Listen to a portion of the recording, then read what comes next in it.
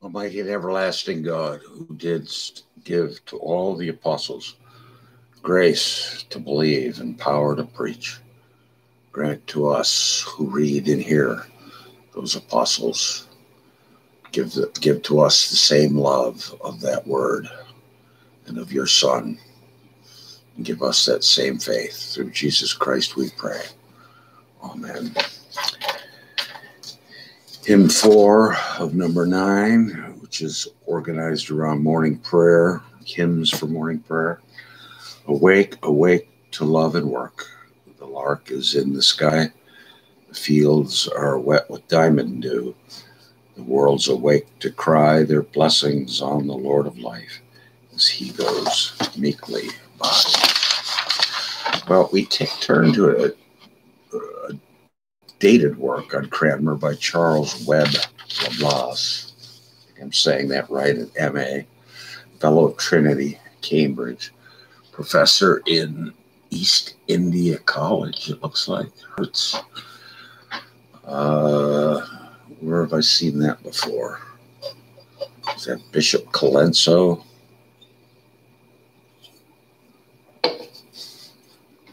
This is published in London, 1833. And it gets a lot of play, a lot of press, a lot of mention in the literature. The preface, enlarge it.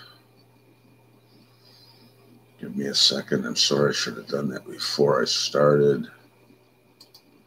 One more time. Okay, here we are. The chief materials. This is the preface.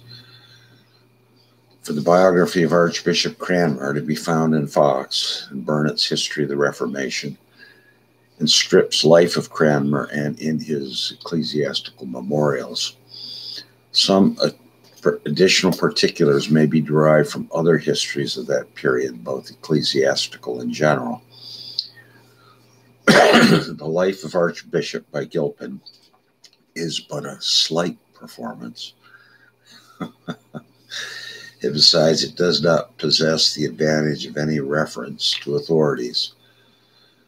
The recent work of Mr. Todd on the same subject is extremely valuable for its faithfulness and accuracy, as also for some important documents and letters, which it has been enriched by the indefatigable patience and industry of its author.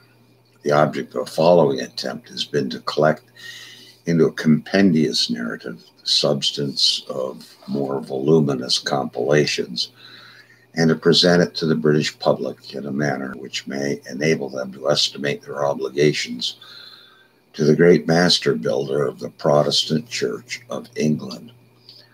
There is hope that, previously to the appearance of the second volume of this work, the author will have the advantage of consulting the whole of the Archbishop's writing, a complete collection of which, comprising those have hitherto remained in manuscript, is now in preparation at the Clarendon Press as 1833 before the Parker Society series. The contents: introduction.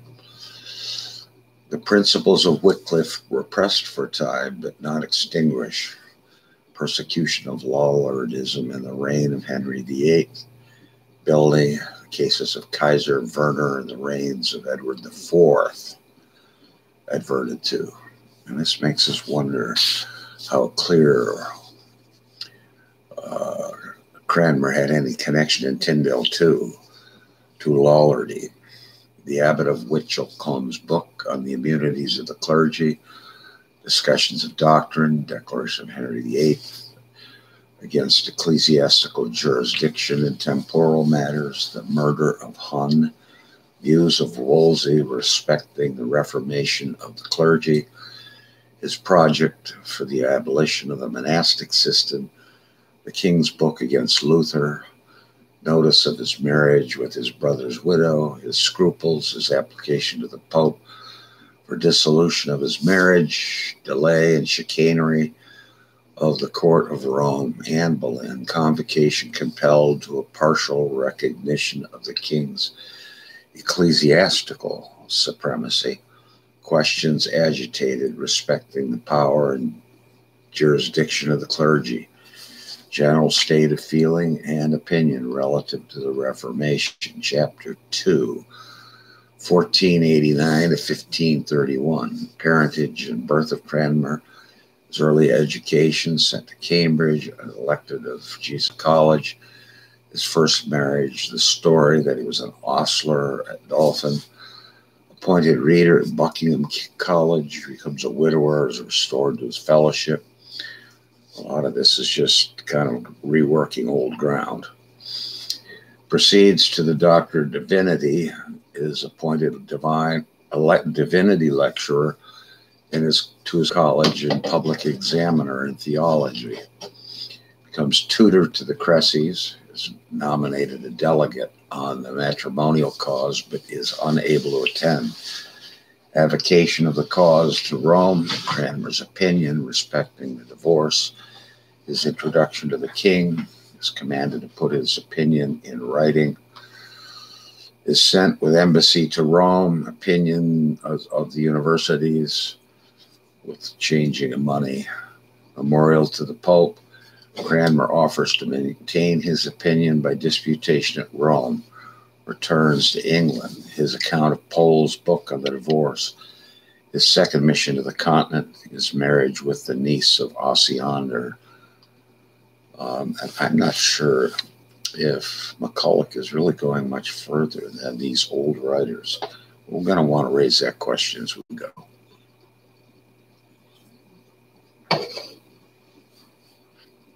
(1532), 1533. We call 1533 the lightning round. A lot goes really fast in that year. The king resolves to raise Cranmer to the primacy. Cranmer's reluctance to accept it. The question we have, could he have declined it? Given what we know about Cranmer, he had a real sense of loyalty to the crown, so kind of almost a military. When a senior officer expresses a wish, we would say in the military, that's taken as a command. So did Cranmer reluctantly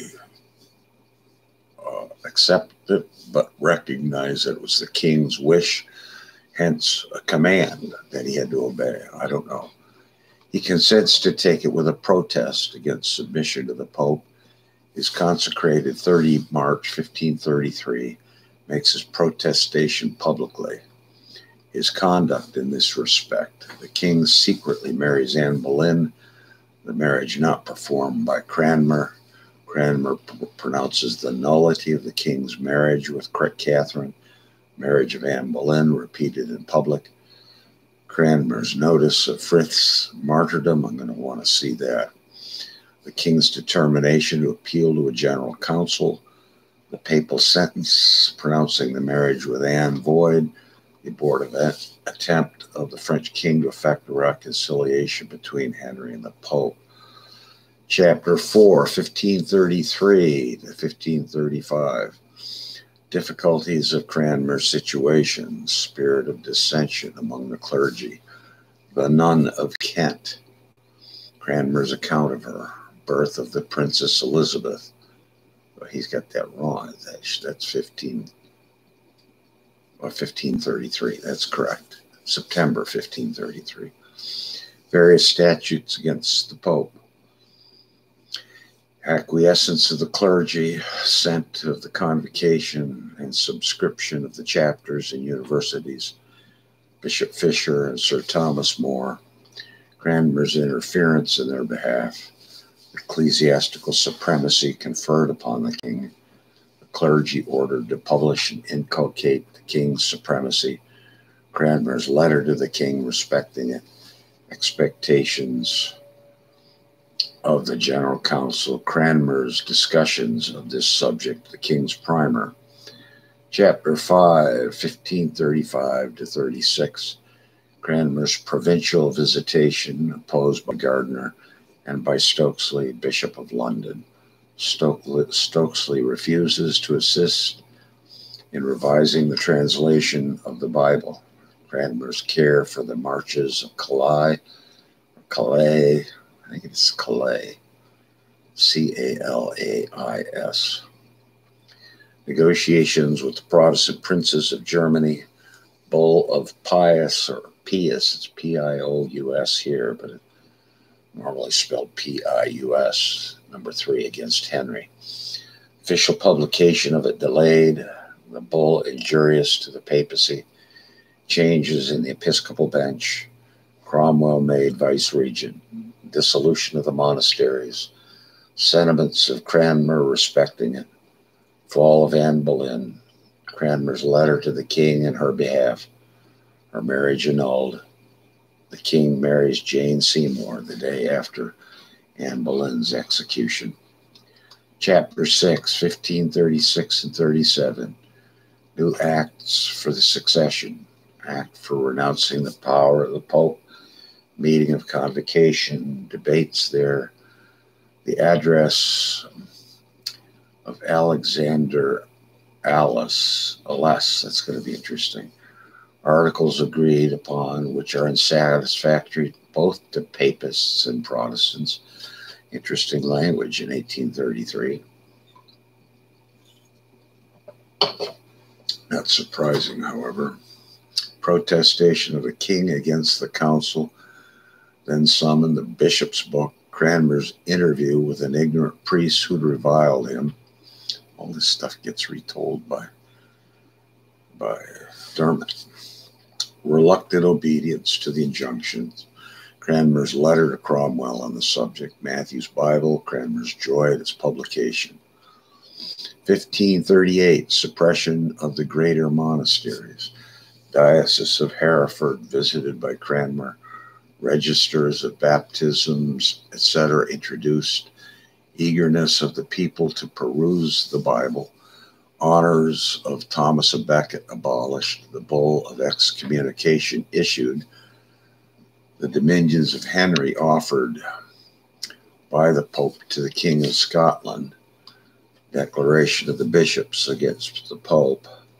Address of Cranmer to the King for further reformation. He pleads for the marriage of the clergy. Approaching ascendancy of the Romish party. Proclamation against the married clergy. Arrival of ambassadors from Germany. Cranmer endeavors to procure them a conference with the English divines. His efforts defeated. Disappointment of the Germans. Intrigues of Gardiner, etc. Proceedings against Lambert. Cranmer still a believer in the popish doctrine of the sacrament. Lambert is brought before Cranmer and appeals to the king. His trial, moderation of Cranmer in disputing with Lambert, condemnation and execute of Lambert, burning of 2 Anabaptists, intrigues of Pole, increasing influence of the Romanists. Chapter 8, 1539 to 1541. Firmness of Cranmer in resisting the misapplication of church property. His views respecting prebendal preferments. Character of Cranmer's auxiliaries. Cromwell, Latimer, Shaxton, Fox, Bonner raised to the bench. New Parliament. Royal message recommending 6 articles for examination. Cranmer's opposition. The king present at one stage in the debates. Cranmer refuses to retire from the debate, though desired by the king. Act of 6 articles. Latimer and Shaxton resign their bishoprics. Cranmer's notion respecting the secular power in ecclesiastical matters. Distress of Cranmer. He sends his wife to Germany. The peers entertained by Cranmer at Lambeth. The king's gracious message to him. Popish book of ceremonies, not sanctioned by the convocation. Exasperation of the Germans at the 6 articles. Indignation of Luther. Project of the marriage with Anne Cleves. The king's antipathy to her. Convocation occurs in the dissolution of the marriage. Cranmer presides at this business. His views respecting it. His intercession for Cromwell. he's left almost alone. His firmness in opposing the intended popish formulary, his fall anticipated. Noble fidelity of the king to Cranmer. Proclamation to the Church of Canterbury, restored to the state of a deanery and chapter. Cranmer's benevolent views respecting Canterbury Grammar School. Information brought to Cranmer of the unfaithfulness of the Queen, Catherine Howard, communicated by him to the king. Interview of Cranmer with the Queen, her execution. Chapter 9, 1542 to 1546. Attempts of the papists for revision of the English Bible. Portions of the Bible appointed to be read by the minister in the church. Reformation in Scotland. Certain questions proposed to the English divines by the king. Cranmer's answer to them. The king's book. Cranmer's visitation of his diocese. The king marries Catherine Parr. Abortive conspiracy for the ruin of Cranmer. Act for mitigating the 6 articles. Gostwick's attack on Cranmer. Alteration of Cranmer's armorial device. English litany. Cranmer's attempts at more effectual reformation. Defeated. Another fruitless plot against Cranmer. Cranmer falsely accused of mean housekeeping by Seymour. Orders for the removal of images which had been used surreptitiously. English prayers partially allowed. Anne Askew. Cranmer's not concerned in her persecution. Death of Henry VIII. Reflections on his character and government. Chapter 10, 1547, 1548.